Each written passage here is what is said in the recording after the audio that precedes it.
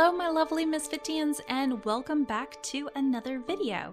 So this is the second video of a series that I'm creating where we are learning how to paint a snowy watercolor painting with a leaping deer in the background. Now, if you haven't watched the first video in the series, I will make sure to link that down below. That particular video, we went over prepping your workstation and also prepping this painting before we even get into the actual painting process. And that is a very crucial skill, so please make sure to pause this video. I will be here when you come back and watch that one first. That being said, once again, if you want this particular drawing that I'm going to be using in this painting to play around with yourself, there is a link down below where I have included this particular drawing inside a course where I teach you how to stretch your watercolor paper. And that is another skill that is very crucial, I feel like, for this painting. So I just wanted to let all of you know. Now that all the business is aside, let's go ahead and jump into how to paint the background of our painting. And our very first step to learning how to paint a snowy background is which hand do you paint with? Do you paint with your right hand or do you paint with your left hand? This is actually going to affect how you approach your painting. So since I am right-handed, I want to make sure when I'm starting my painting process that I try and start on the left side of my painting.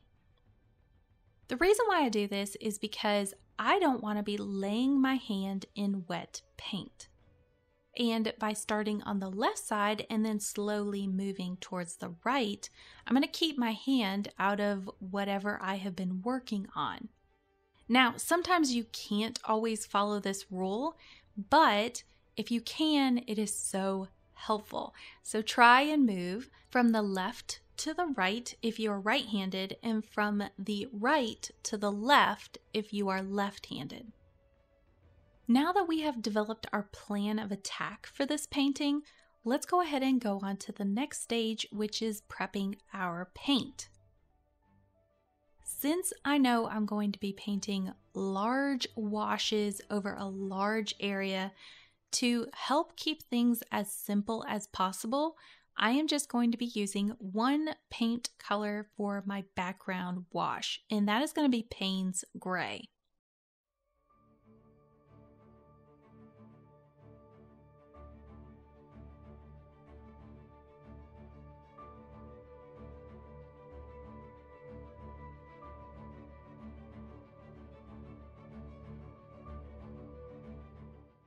Now, looking back at my drawing and kind of planning out where I want this Payne's Gray to be located, I'm realizing I'm going to need a lot of paint. So instead of working inside of my palette, I first off want to use fresh paint, and I want to actually use it in a ceramic bowl. The reason why I want to do this is because first off, I want to try and mix up a large quantity of the same consistency of paint to water ratio inside of this bowl that I can use for the entire painting. So for those of you who have taken my paint ratio course, you're going to know exactly what I'm talking about. If you're interested in that course, I'll link it down below. But basically what I'm going to be mixing up in this bowl is an inky water consistency of Payne's Gray. And this particular consistency is going to allow me to lay down a smooth, flat wash in pretty much only one layer. So I want this really dark, intense color the first time I lay down my paint. Another reason why I want to mix it inside of a bowl is because I don't want to have to remix up this color midway through the painting. It's always very difficult to remix up the same consistency of paint that you had the previous time, especially when you're doing a large background wash. for this particular painting, I wanted a smooth, solid color so it wouldn't be distracting from my deer. And as a result, that means I'm going to need to mix up a large quantity of paint. Now, once I have that all mixed up, you can go ahead and start approaching the actual painting process of your background sky. Once again, I'm going to be working from left to right since I am painting with my right hand. And the first section that I'm going to paint is that far left side. And since that's kind of a little bit of a smaller area, I'm only going to need a medium kind of to large round brush. I'm going to be using size 12 to fill up this area. And I'm going to continue to paint one by one the little shapes that are around this tree. Now, if you have any excess paint that is spilling over onto your masking fluid or even onto that masking tape, you're going to want to pick that up, because if you leave little puddles of paint on that masking fluid or on that masking tape, it's going to spill back into your paint and create watery blotches, which we don't want. After you have those 3 little shapes done around your masked out tree, the next thing that you're going to want to do is paint those little branches that are up at the top and fill those all the way in with Payne's Gray.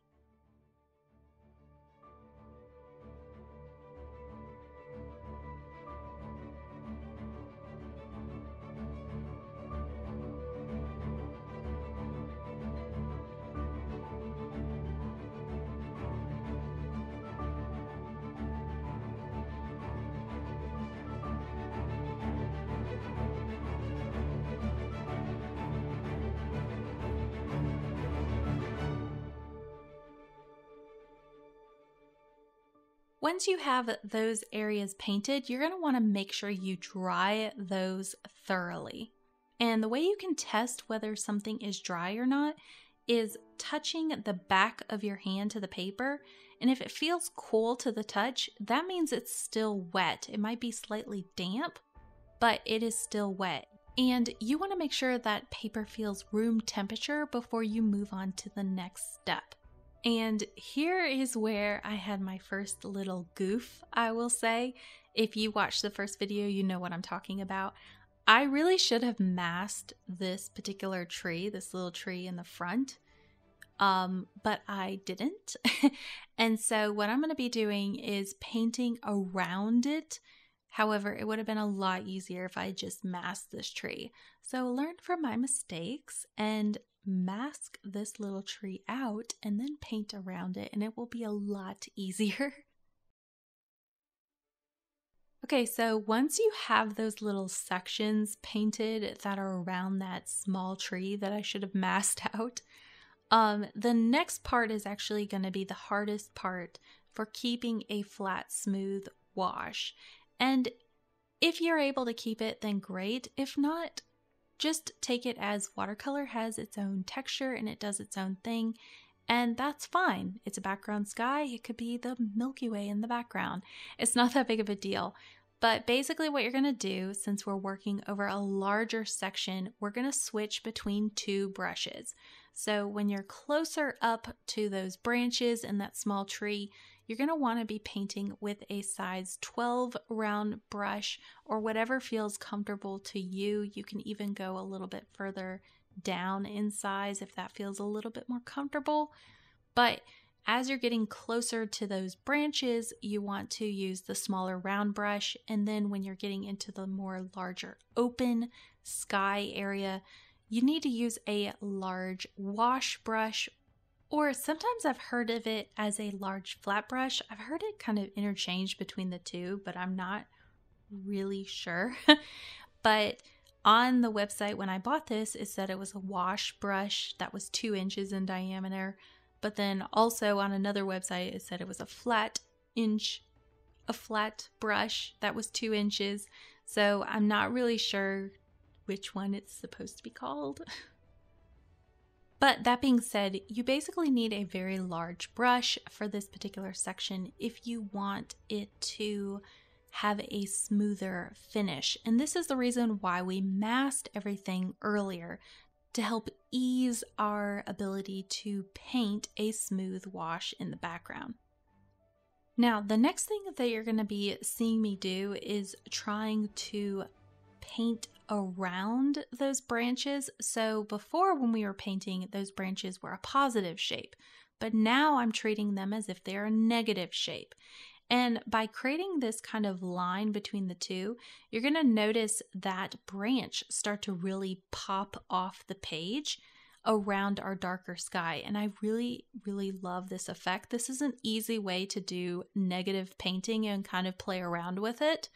So just make sure that you don't paint over those branches, but you paint around them this time. Now, you're going to notice that I'm going to be adding some kind of washes of Payne's Gray at the bottom that are going to kind of look like clouds. I did not plan to do that. This is an oops, because basically my paint was drying faster than when I was laying it down, and it was basically because I was trying to work around that tree that I should have masked earlier. So mistakes happen, and that is perfectly fine. But basically when that happens, think creatively and try and think of ways, could I add a cloud here? Could I maybe add just a little bit of line or wisp of an accent of maybe wind or something like that? Think about how you can use texture to your advantage. So in this case, I was like, this is turning out darker than what my wash is on the side because that has dried, and this one is fresh paint. So the way to alleviate that is I'm going to create a cloud at the bottom. And I think it worked out really well, but I wanted to share with you my mistakes and let you see that sometimes paintings don't go as planned, and that's perfectly fine. Just allow the paint to kind of do what it wants to, and then slightly change course with it as you go. And once you get done with your kind of first wash of that Payne's Gray over all the areas as seen, go ahead and touch up any areas that you feel like need to be touched up. I noticed a couple of areas that dried lighter than other areas, and so basically what I did is I waited until they were completely dry. As a tip, wait until your paint is completely dry. Don't try and kind of play around with it while it's still wet, because what you're going to end up doing is actually lifting and picking up paint and actually making it worse. So it's better to allow it to completely dry, which is why I hit this painting with a heat gun real quick and made sure it was dry completely, and then started tweaking and painting over the areas that I felt like needed to be darkened up a bit. Another thing that you're going to see me do a lot in this painting is using Q-tips, and this is actually a supply that I love to have on handy and close by, because Q-tips are really great for first off picking up small puddles of paint. You can actually do this with a brush, but I find it's easier to pick it up with a Q-tip. So I am not touching the paper. It's really kind of hard to see, but I'm actually touching the top portion of a puddle that is on my paper. And the reason why I'm doing this is because I don't want puddles of paint on my paper, because those are going to create watery textures. Eventually that water is going to evaporate and lighten those particular areas where my wash is, and I don't want that. So what I'm trying to do is lift up any excess paint that might be on my paper, and a lot of times I do that with a Q-tip. Another thing that is very important for this particular painting is making sure each layer is dry before you go to the next. So you're going to be seeing me use a heat gun and a blow dryer a lot. So why am I interchanging between the heat gun and the blow dryer? I feel like the blow dryer actually does a better job, to be honest, of drying the paper, but the blow dryer spreads out the air over a larger area, and I feel like I don't have as much control of where that air goes, whereas the heat gun, I feel like, has a really good control over exactly where I want that hot air to go. So when I'm using the blow dryer, I'm usually trying to dry a large area that I don't really care where the heat is hitting my paper, but I'll pull out the heat gun when I want to just target a smaller area. That being said, if you only own a hairdryer, just use a hairdryer. There's really not a huge difference, but personally, I like the control of having both, especially when I'm doing large paintings like I am here. Okay, now for the fun stuff. We've got our first wash pretty much done of our Payne's Gray. Now, if you feel like you've kind of lost those pencil lines while you were painting over that first wash, before you even start painting, go ahead and pencil those back in to kind of help you figure out where those shapes are so that you can paint around them as you're seeing me do here.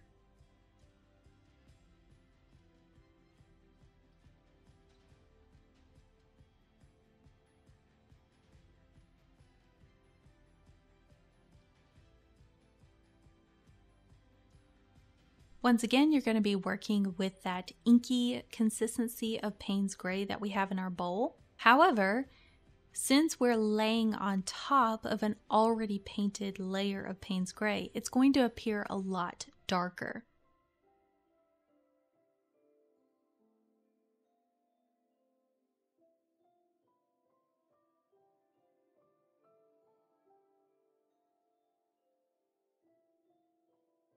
And once again, you're just doing a basic wash around that shape. And what's going to end up happening is that tree is going to pop out of your painting and create a really cool effect.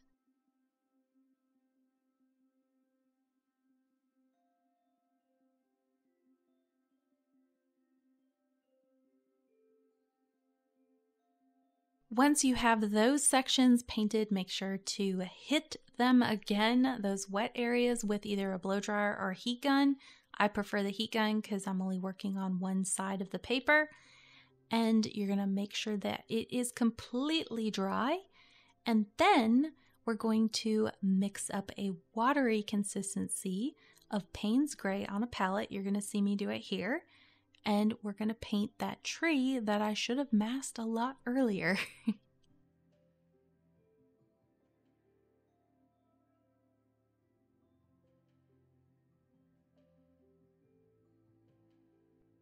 And after you have that little tree fully painted with a smooth wash, you're then going to take the same color and paint the tree trunk of that other tree. You're going to see me do it right here. And paint all the way down that tree, just like so. Now, one thing that I like to do personally is I always like to lay my washes down dry. So for this tree trunk, I laid it dry, my paint, on dry paper. But then while it was wet, I added or dabbed my paintbrush at the top of the tree trunk and just dabbed in a little bit of extra paint to the top to create more of a gradient going down and basically create a shadow at the top of that tree. And I did this by basically doing a wet and wet technique. So that is usually how I like to do wet and wet. I like to first kind of lay down a light color and then dab in more paint to an area that I want darker. And by doing it that way, it creates kind of a smooth gradient. And I kind of did the same thing to the branches to add shadows in.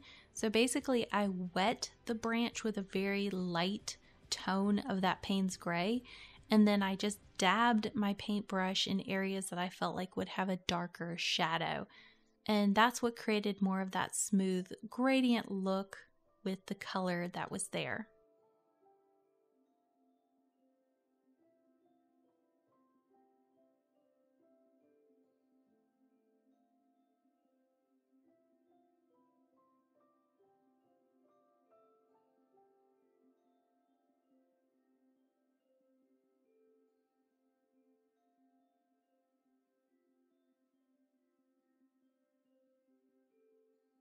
Now, after you get done with that, make sure to once again dry everything all again, and then take your ink consistency that we were using earlier, and we're going to paint that tree that's at the very, very edge of the paper super dark black.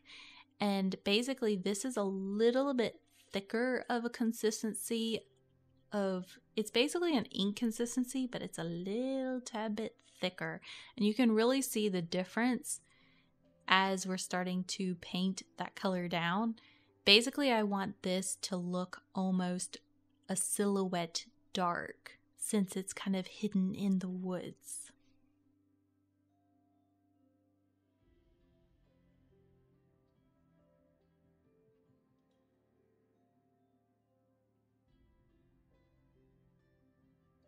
And once again, when you're done, go ahead and hit that painting with a heat gun and make sure it's completely dry once again before we go on to the next stage. And the next thing that I recommend doing is removing all of that masking tape that's on the edge of your paper. We don't need that anymore because we're actually going to be painting that section next. And you can go ahead and remove all the masking fluid that's over the mountains. Now we want to leave the masking fluid still on our stars and on our deer and also on that tree. So once you're done with that, the next thing that you're going to want to do is add masking fluid to the bottom of that tree trunk that you see here, because basically we don't want to worry about painting around that. We just want to mask it up so that it's super easy for us to paint a nice smooth flat wash over our snow.